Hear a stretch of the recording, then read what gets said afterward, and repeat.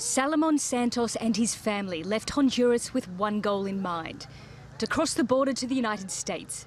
He blames gang violence for driving him from home. If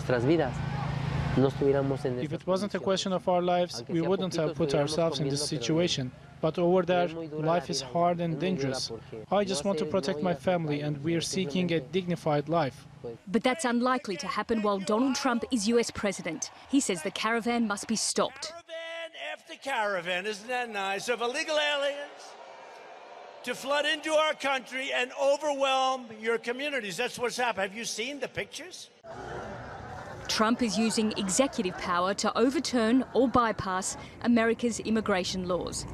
He wants to deny the right to apply for asylum to anyone who enters the US illegally, arguing refugees are a threat to national security. However, the United Nations says people are forced to cross illegally because the alternative, going through an official border crossing, takes months. The president's attempt to change asylum law has been temporarily blocked. A federal judge found that it was unconstitutional because it violated Congress. So for now, it's on hold. But thousands of people are travelling to the US border anyway. Long-standing insufficient reception capacity at the official US southern border port of entry implies significant delays in the northern part of Mexico. And this is forcing many vulnerable asylum seekers to turn in desperation in the hand of smugglers and cross the border irregularly. That's what Fernando Lanza wants to do. I would rather smuggle myself across the border and stay without documents, because the asylum process has become much harder. They detain you for months, make you wear an ankle monitor, or make you sign a paper giving up your rights. I can't risk being deported.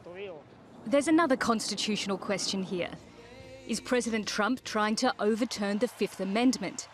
A 1993 ruling found that amendment entitles everyone to a proper legal process in the case of possible deportation. The American Civil Liberties Union is now suing the president over this. If it fails, the only route to asylum in the US will be through a designated port of entry.